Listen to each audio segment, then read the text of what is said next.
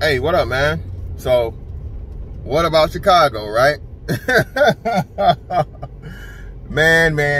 It's only a matter of time before, again, bro, you know, the black community is going to have to address this elephant in the room, bro.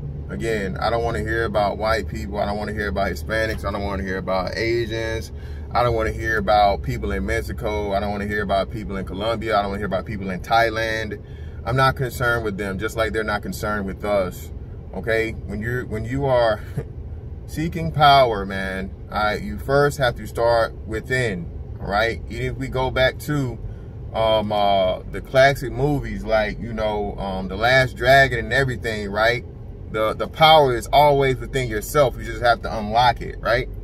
And with the black community, man, we keep looking to everybody else for power, unfortunately. Last night, again, because we refuse to hold individual black males accountable and actually, you know, deal with the reality versus our narrative, all right, our fantasy about white supremacy and everything else. And we just think we should be able to do whatever in the hell we want to do, for God's sakes. Now you have Chicago yet again in the headlines because we are upholding and supporting criminality, all right? Bruh, if you shoot at a cop and the dude survived, again, do y'all not understand how you're hamstringing, like, you know, justice, how you're hamstringing your own safety?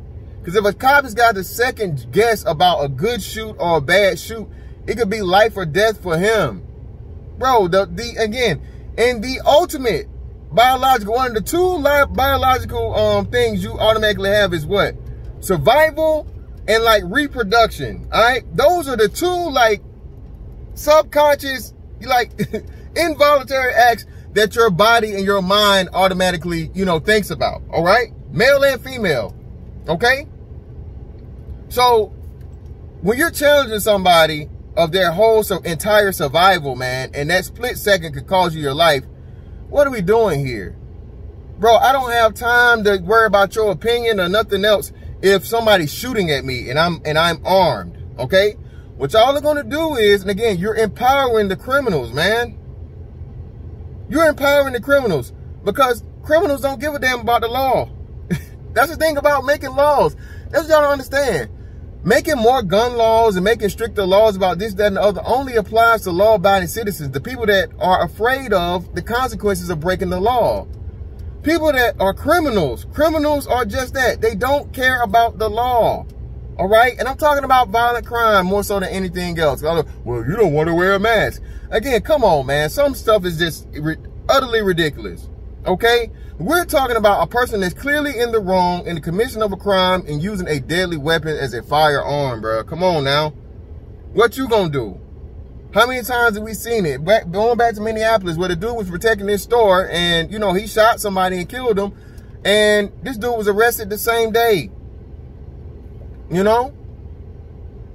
Your Second Amendment right tells you, hey, you have the right to not only bear arms, but use them, okay? It's not just the right to hold it. A gun is not made to just hold it and pose with it like Malcolm X in the window, all right? A gun is made to use and save your life in that life or death situation, may it occur, man.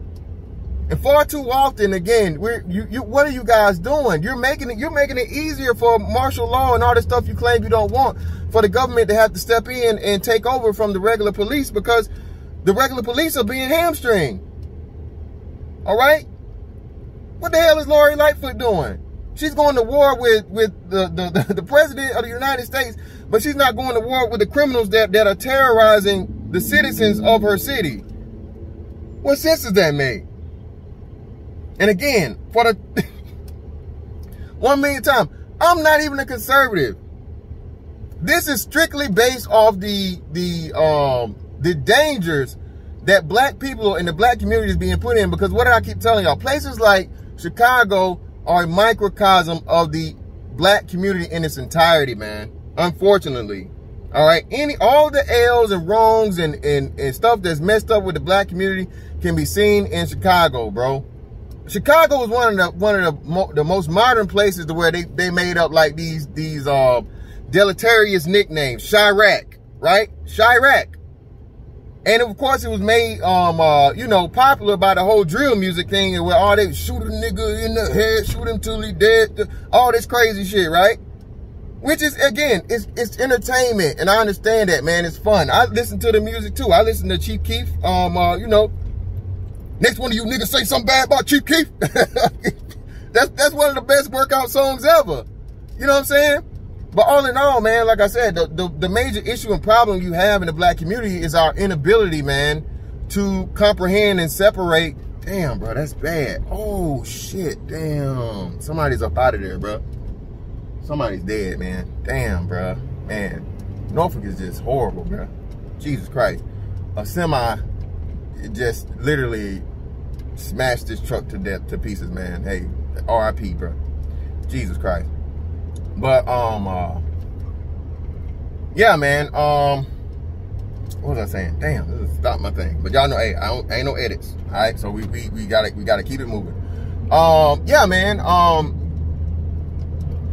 these nicknames and things, man, and, oh, this is what it was. So we're unable to separate reality, man, from the entertainment. That's one of the biggest things. Well, that's really where you live. Well, again, man, the object is to get out of the hood, people.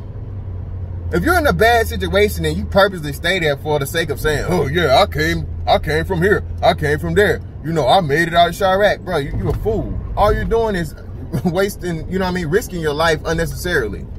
If you're in a pit of snakes and you're gonna stay in a pit of fucking snakes for the sake of saying, yeah, man, I sleep in a bed of snakes all night, and then you get bit and die, well, hey, am I supposed to feel sorry for you? Am I supposed to feel sorry for you? No, I'm not. You're staying there for the sake of hardness or whatever. You know what I'm saying? It's ridiculous, man. We got to get out of this thing where we're trying to define ourselves by our hoodness. I keep telling y'all this. But y'all ain't got to listen to me, man. Again, like I said, however it go, bro. Me and we, the squares, the lames, the straight arrow guys, the productive black man that's been that way our entire lives, bro. We're the majority. I'm going to keep saying it. I'm going to keep preaching it. I'm not going to stop. Okay? And until y'all put us on top and at the forefront, it's going to be more talks about Chicago and everything else as a representation of black people. All right? As the black community. All right? You're going to hear more about Chicago than you hear about the young black men that are creating these $1 million apps and all these other things. You know why? Because, again, that's what black people choose to celebrate. You don't celebrate the best and brightest of us, all right? Because we automatically assume that, oh, they good, they smart, so they can make it on their own. They don't need no praise, they don't need no help, they don't need no excuses, they don't need any of this. But yet still, like I said, the dude that's already, and allegedly this dude was a 15 or 16-year-old, some type of young dude, right? I don't know the age, but he was a younger cat. We'll just say that. He was a young cat. This dude just literally turned the city upside down over some criminality. All right? So, all in all, man, this is ridiculous, bro. It just is. It's ridiculous.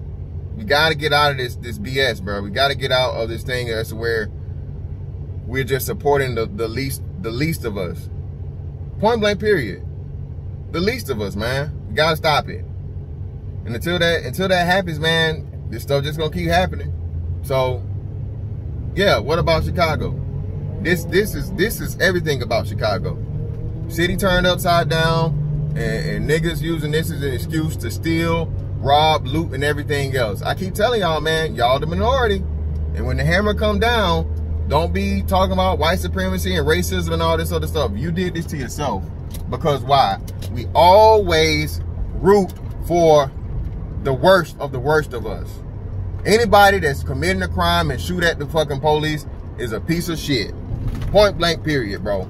Point blank, period. Ain't no ifs, ands, or buts about it. You shoot at the police, bro, you get what you fucking deserve. If you get killed, you deserve it. If you get shot, you deserve it. And yes, I am saying that. You shoot at the fucking police while in the commission of a crime and you die, hey, it is what it is. Niggas die every day, B. But again, when you say that, you a coon. When you say that, niggas wrestle fucking 2 cops down, man, and shoot at them with a taser, right? Oh, didn't have to kill him. Man, I'm sick of you niggas, man.